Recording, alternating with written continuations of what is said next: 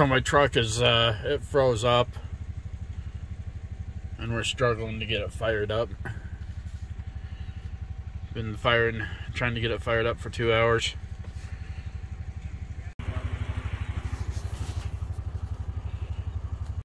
Alright guys, it's about 30 degrees. I think we're about the third week end of November, and it has been really cold. Some of the things that I have been struggling with is, I read online, diesel trucks, they gel up under 20 degrees, and I didn't plug my truck in one night, and next day it took us 4.5 hours to get it started. I'll show this little clip and some pictures of that. I learned a valuable lesson here. But the other problem we have is water. So at 30 degrees, I don't know if I'm going to get water. I'm about half down. Oh. If you guys remember last year, this was froze up all the time because so much heat was getting out, and it was always iced over. So let's find out if we can get water if we're froze up.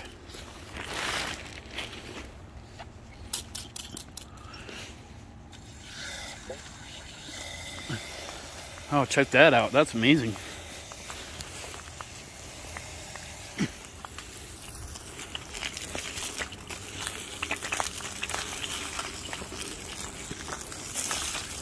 It takes me about 20 minutes to fill this up, so I will be back with you guys.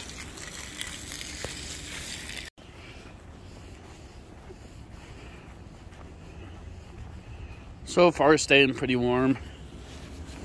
Inside, I ran out of propane in the one bottle. It lasted about 2 weeks.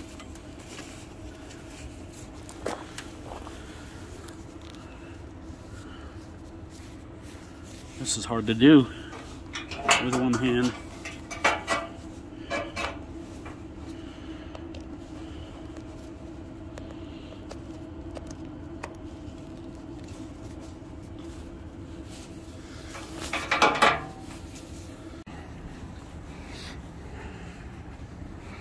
Another thing that I went and done, I was getting so much cold air that I used to have to hang a blanket up, so I turned around and put this insulation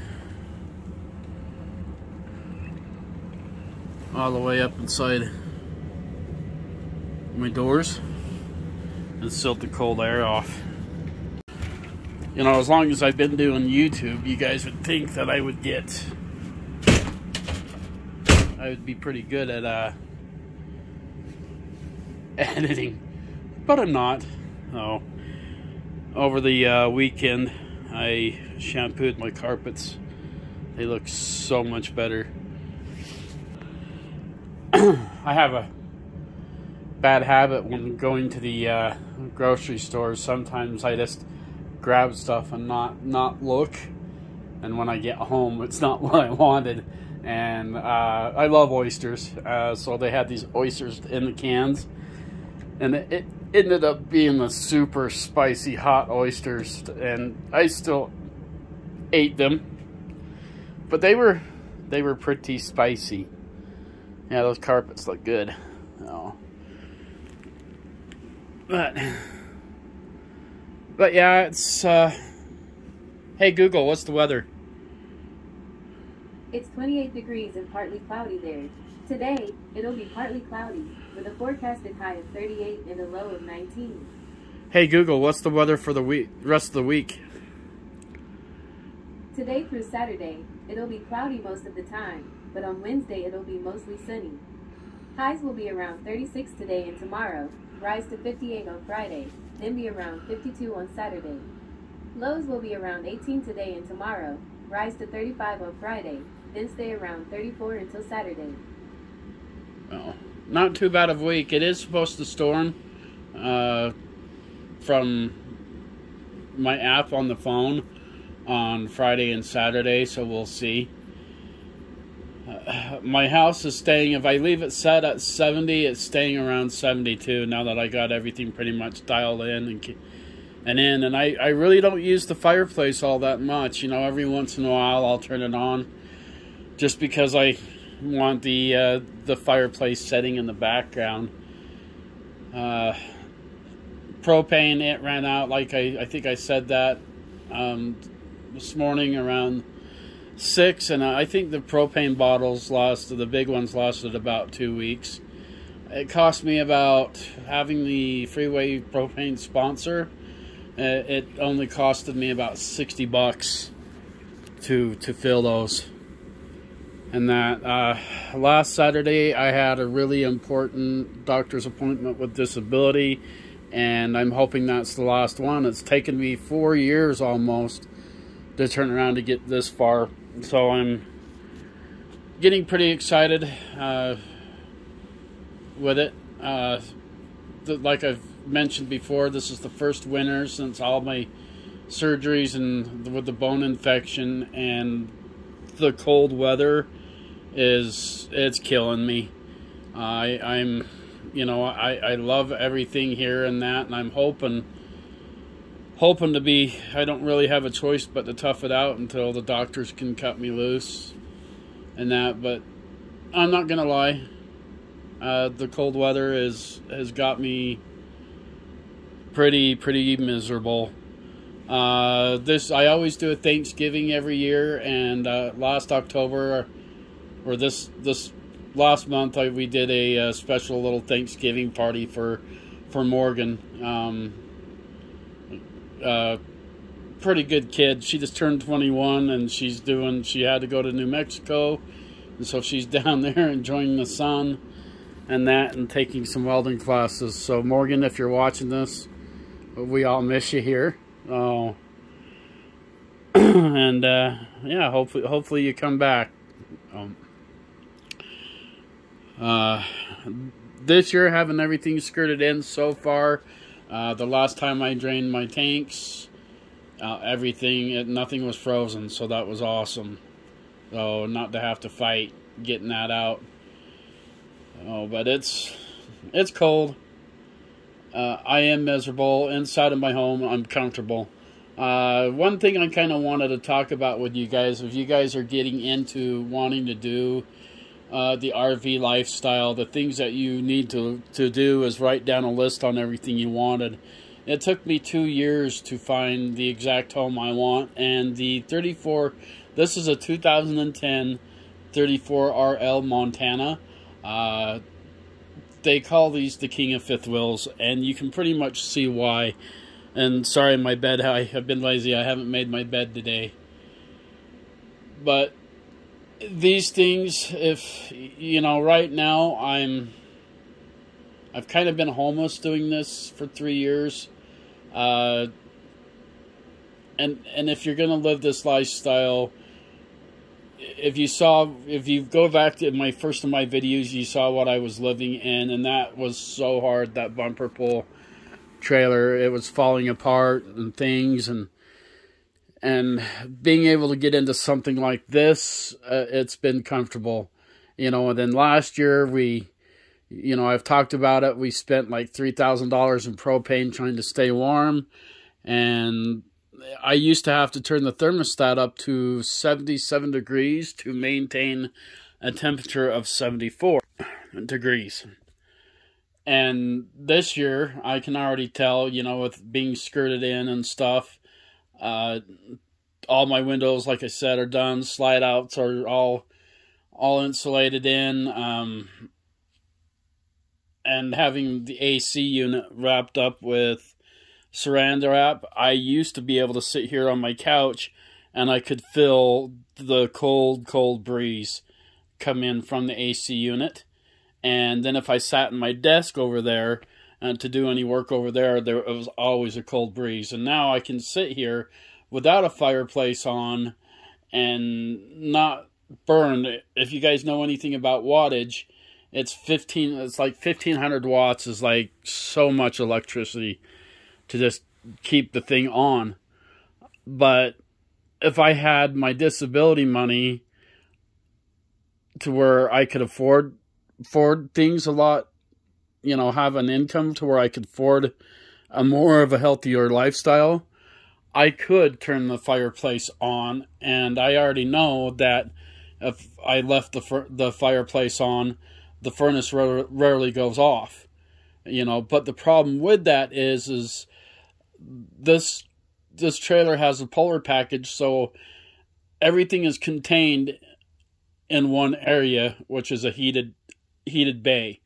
And if that furnace isn't going off, then your pipes are going to freeze. And then underneath that, it's got the heated underbelly as well. And if your furnace isn't kicking off, your tanks are going to freeze up.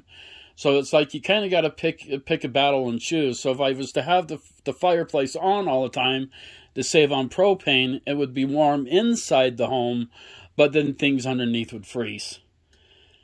And every once in a while, I'll come by and I'll turn my heat on. We had to, like I said, we had to reset the hot water heater, and to do that, you just come over here and you flip the hot water heater switch on.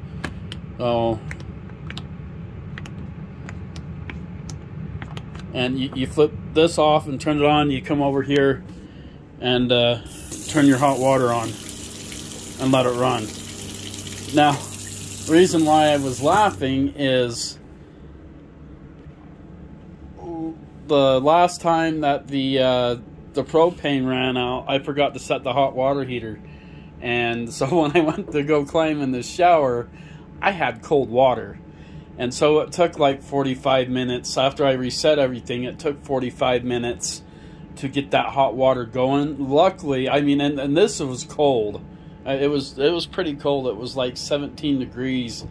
And I got lucky that I didn't damage the hot water heater and freeze it up. Oh. And break things. This year with the Thanksgiving, I am going to be teaching you guys how I do my Thanksgiving turkey dinner. And for a guy like me, that's one of my favorite meals to cook, is Thanksgiving dinner. And I do it all from scratch, mostly all from scratch. I try to anyway, like the mashed potatoes and gravy. I have a hard time with the gravy, but I'm going to do Thanksgiving dinner, bring you guys along for that, and I'll teach you guys that. For the most part, inside, I'm staying comfortable. When I have to go outside and stuff, it's just miserable. So I'm hoping that we can get the disability wrapped up, because I really need it.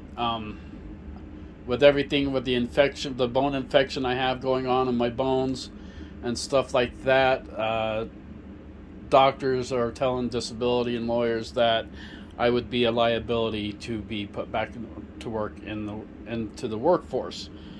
And you know, and it's hard, because I've always worked my whole life, and to be able to have this accident and to where it's just done me in, it's been pretty miserable. I do have appointment coming up to get my hip so it's not dislocated anymore.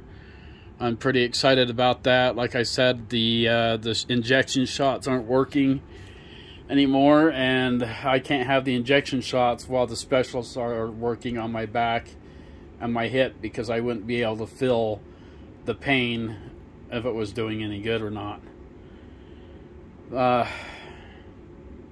All I can do is sit here in this amazing home that I do have on wheels, and just be as comfortable as possible. And that's what you guys need to look at when you are looking to do this lifestyle, is you need to write down everything that you want out of a motorhome or out of a camper if you're going to do this lifestyle, and just do it. And if you can get something like this, the 4 slide outs, everything in this camper has been amazing, and I absolutely love it. I wouldn't have changed anything about getting into this home. And once we start getting the disability, we'll start seeing more and more things. But it's like I'm still struggling with winter, and I don't know. I don't know yet if I'm going to make it through and survive through this winter or not. So we'll find out. I want to say thank you to all the subscribers out there, the new subscribers that are coming to the channel. At 1,000 subscribers, I will be giving a drone away. It'll be probably the Mavic Mini 2 series drone once we hit the 1,000 subscribers. And then I'll be able to start giving back to you guys as well, too. We got merch and things like that, and it'll be my way of being able to give back to you. But we need the subscribers to be able to do that, and that's kind of a big deal, too. And then plus that would give me an income as well. And YouTube is hard. I mean, it is, you know, I wish I would have started YouTube a long time ago, and but it's super difficult coming up with the videos, the content, and things like that. It's hard, and I know you guys like this winter living stuff, and I'm excited to be able to share this winter with you, and we'll just see how this winter goes, if I'm going to make it or not. See what happens. Maybe if I don't have anything scripted like the Tyson fight was. That was a disappointment. Sorry you guys had to go through that. But those girls fought harder than John Paul and Mike Tyson did. Oh, jeez. Oh. You tell me what you guys think of the Mike Tyson fight, what you thought, if you were just as disappointed as I am. Oh, because I'm still disappointed about it, all the memes and things. And then if you guys understand the song that they played with the Phil Collins song, so, what is it? I've waited my whole life for this moment. So this song, when Phil Collins was a little boy, they were in an accident, and there was a man that was a coward, and all he had to do was reach his hand out and save the person, and the person died. And Phil Collins went to go get help from authorities, and by the time they got back, the guy died, and the cops were like, dude, you're such a coward. All you had to do is reach your hand out and help save him. And so 30 years later, Phil Collins becomes this, amazing rock star, through Genesis and everything like that. But when Phil Collins knew that this guy, was going to be at the concert, and he was in front row seating, and he sings this song that they were playing,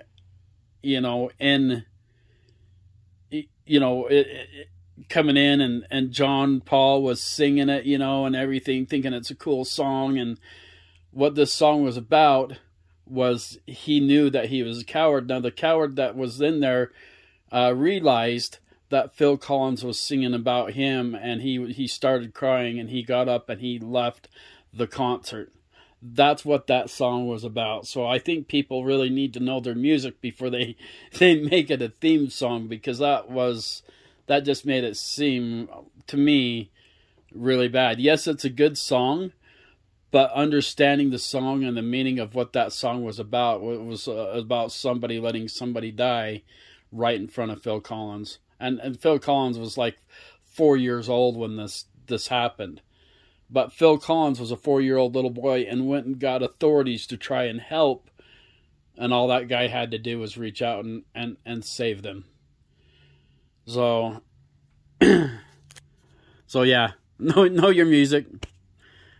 I learned this not too long ago. I was jamming it on the radio when I was coming home, and my camp, Kevin from our camp host, turned around and said, "You know what that song's about?" No, and he told me. I was like, holy crap, I was blown away. Oh, by it. Oh. But, yeah, we will continue on going through this winter. I'm really excited to do this Thanksgiving cook for you guys, and we'll have a few people that'll be here, and that'll be awesome. So, but until next time, as always, Stay safe, stay cool, and hope to see you on the road.